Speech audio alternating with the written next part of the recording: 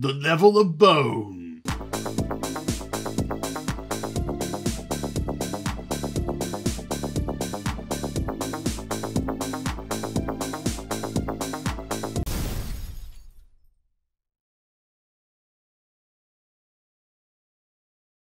Hi, welcome back to the Spamless Gamer, where I'm playing NES games in the order they came out in, and today we're playing 4 games for the NES. We're playing RoboCop, Robodemons, Shadowgate, and Short Order plus Egg-Splode. And our first game today is RoboCop, which came out in 1989, and the box art is RoboCop. How about that? RoboCop, part man, part machine, all game. RobotCop, the future of law enforcement. A sadistic crime wave is sweeping through old Detroit. The situation is explosive, in fact. It is so bad, a private corporation, OCP, has assumed control of the police force. Then, a research team creates an unstoppable, indestructible law enforcement cyborg named RoboCop. Using a wide assortment of weapons, including RoboCop Special Issue Auto 9, you must stop every sleazeball criminal you encounter with deadly piercing accuracy. But beware, there are forces on the street and within the OCP that will stop at nothing to see RoboCop eliminated. Make your way past 6 levels of street thugs, Boddicker, and a powerful Ed 209 to your final battle with Dick Jones. Prepare yourself for non-stop action in one of the most explosive games you will ever play. It's going to take more than a cop to clean up the scum of old Detroit. It's going to take RoboCop. Your move, creep. Cool. This isn't one of those, like, R-rated movies that got turned into a game. This is back when games were for kids. I mean, adults played, I'm sure, but, I mean, games generally were thought of as a kids genre, and the NES especially, like, I don't get these rated R movies that were put on the NES. Rest mode, 2nd Street, Nash, okay. I can punch.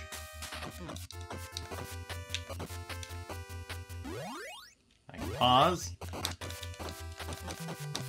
Can I shoot? He is a robot. He is a cop. He is RoboCop.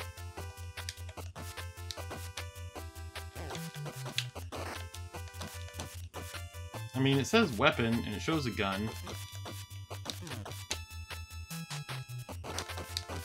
Oh, gotta get the P. He is a robot. He is a cop. He is a RoboCop. Alright. Go down. How do you go down? Go down the ladder. Go down. Oh, go down the ladder. There you go. Stairs anyway, not ladder. The weakness of robots. Oh, now I get the gun. Now you decided the situation is dangerous enough for a gun? I don't want to kill dogs. They leave me no choice. Sorry, Cooper. Cooper, I'm sorry that I'm killing. What are you doing? Okay, dog. Okay, so.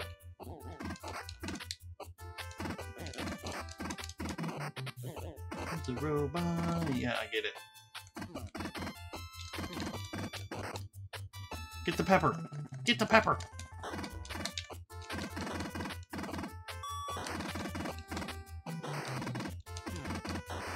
Well, if that guy's gonna just keep on going, so am I. Oh, it's the Data East store. How about that?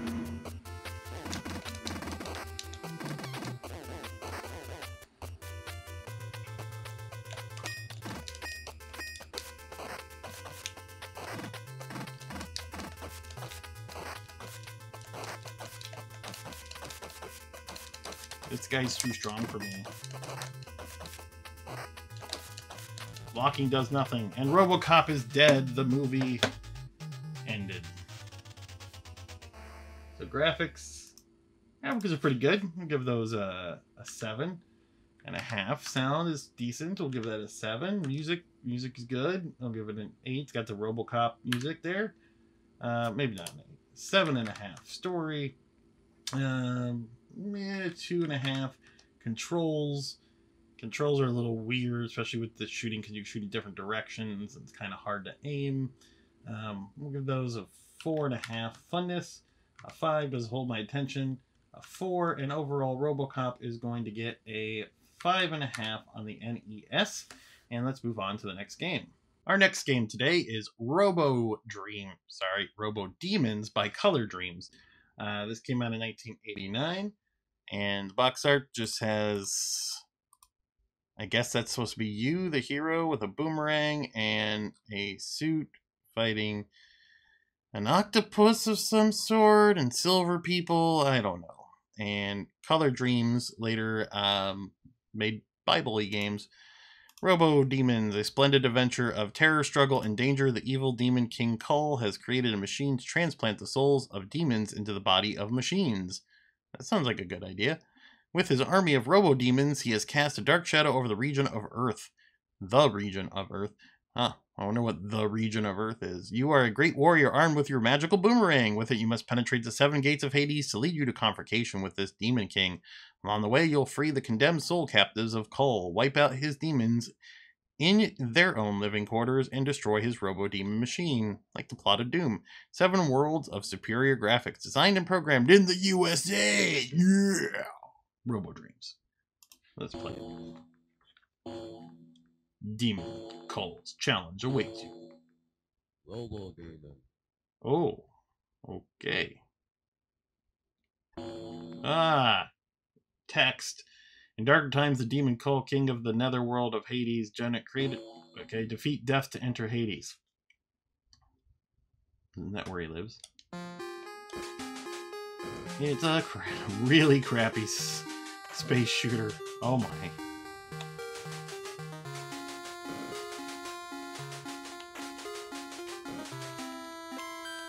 The bonuses are smiley faces? Who gave ColorDreams the ability to make games? Someone should take their development kit away from them.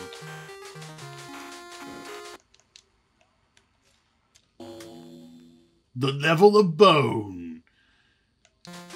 Yeah, it is. Oh, now I'm walking?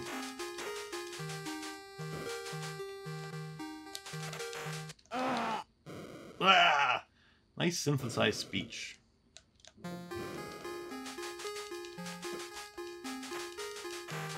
No, it's not the worst game I've ever played.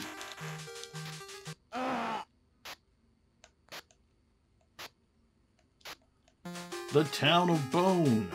You're boned.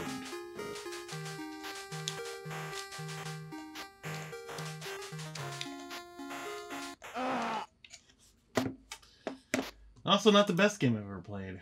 Graphics. A 3.5. Sound. Got synthesized speech in there. I give them credit for that. We're going to give them a 6 for the sound. Music. It had some. We'll give it a 6. Not quite so. 5.5. Story. That's an original story, I guess. 6.5. Controls. 3. Funness. A 2. Does it hold my attention? A 2. And overall, Robodemons from ColorDreams gets a 2.5. Let's move on to the next game. Our next game today is Shadowgate for the NES, which came out in 1989. And the box art here is just kind of got a gargoyle who's maybe coming to life or something. Back of the box, Shadowgate, developed by ICOM Simulations. A hidden key unlocks an ancient castle's door as it creaks open on rusted hinges. A whisper of dank, stale wind delivers this chilly warning. Danger awaits you. Yet, is that the warning? Just danger awaits you. Yet within these dark and ominous walls lies your quest. Welcome to Castle Shadowgate. Your destiny as the last great line of hero kings is to terminate the diabolical warlock lord before his dreaded black magic unleashes the hidden behemoth that destroys the world. With a strong heart and shining armor, you carefully choose your path of travel throughout the castle's sinister grounds. Along the way, you'll discover strange and wonderful objects. Some things may be useful on your journey, others may be deadly to the touch. 3-dimensional images, unsurpassed graphics, and special sound effects unfold as you venture through these grave ruins. But beware, your next move could be your last. Using screens or graphics like those in the best interactive PC games, Shadowgate is the most challenging participatory adventure you'll ever experience on the Nintendo Entertainment System. Shadowgate, enter if you dare. This is a port of a Apple Macintosh game, point-and-click adventure. So let's get into the game. Kemco presents I played the crap out of Shadowgate. In fact, this is the only game when I was a kid that I actually called the Nintendo helpline to get me past one part I was stuck in. Probably not going to play too much of it here. The last thing you remember is standing before the wizard Lackmere as he waved his hands. Now you find yourself staring at the entryway which lies at the edge of the forest. The druid's words ring in your ears. Within the castle Shadowgate lies your quest. The dreaded Warlock Lord will use his black magic to raise Behemoth from the dark depths. Combination of his evil arts and the great Titan's power will surely destroy us all. You are the last of the line of kings, the seed of prophecy that was foretold eons ago. Only you can stop the evil one from darkening our world forever. Fare thee well. Gritting your teeth, you swear by God, your God's name, that you will destroy the Warlock Lord. Great. Okay. So, up here in the little window is what you're looking at, and you can point and click at things as if by magic the skull rises. So, you gotta go down here and say, take, and then you can go up here and take the key. Look at that. You can't take it. Okay, so yeah, you gotta... okay. Open. The door is open. Door leading to Castle of Shadowgate. You can move into the room. Creepy eyes look at you. That pitiful wizard that was a fool to send a buffoon like you to stop me. You will surely regret it, for only thing here for you is a horrible death. The sound of mechanical laughter echoes in your ear. Ha ha ha. I'm gonna take these torches and learn to fly. Okay. Now check this out. Watch this trick I remember. So, I'm going to use the torch on the carpet. The rug quickly catches fire and burns away. Haha! Take that, rug! Not really a trick, just kind of something we do. The door is locked.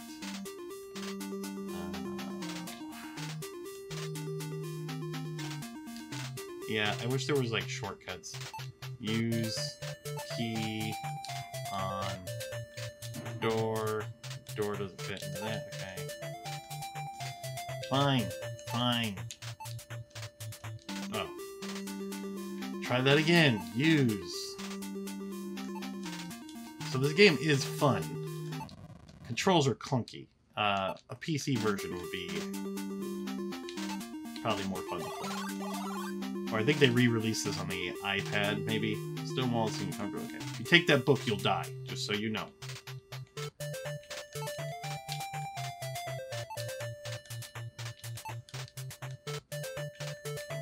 Okay. Open the book.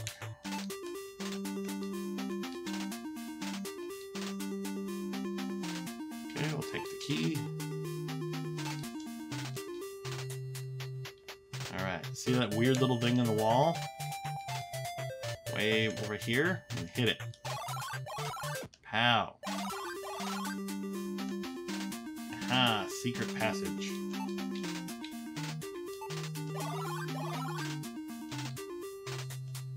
Okay. Arrows.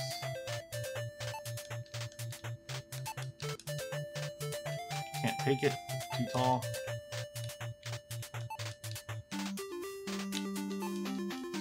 Why can't I take it? Can I use the torch on the torch?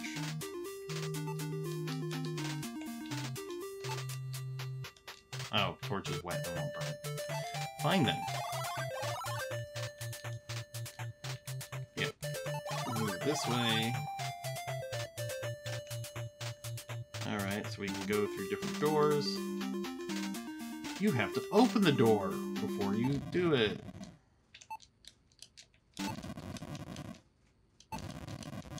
Yeah, we opened all the doors. You happy now? You happy now, game? Okay. I can play this for a while. So I'm not going to play more of this just because it's, you know, maybe I'll do a full walkthrough on the second channel I'm starting. So graphics for this, you know, it's mostly text. It's a little window, but the graphics that are there are well done. 5. Sound, I like the sound design. What little sound there is. 6. Music is excellent. We'll give that a 9. Story is good. 8. And controls, if only there was a mouse. Controls 4. Funness. If you like kind of puzzle solving point and click adventures, it's pretty good. Even if it's dated, does it hold my attention? Yes, and overall Shadowgate is going to get a 7.5. That was Shadowgate. Let's move on to the next game. All right, our final game today is apparently 2 games in 1. It's Short Order and Explode. Eggsplode came out in 1989. And the box art, Short Order on the left there was some burgers, and Eggsplode with some chicken. 2 games for the family fun. Powerpad required. Well, this will be short.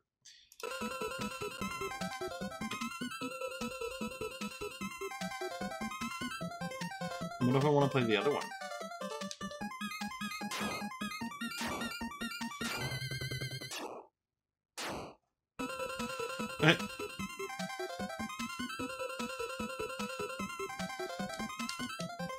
Apparently I can't do anything but this.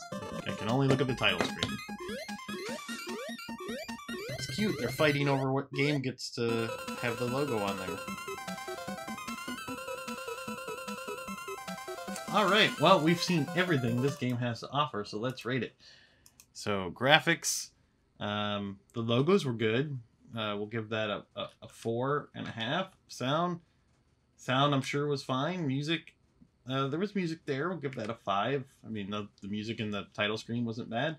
Story, probably not much there. 0. Controls, it's a Powerpad game. I'm sure the controls are wonderful. 1. Funness, guessing Powerpad game, not very memorable. Probably about a 2. Does it hold my attention? No. And overall, Eggsplode is going to get a 2. Short Order plus Eggsplode. Please like, subscribe, and check me out on Patreon, and we'll see you next game.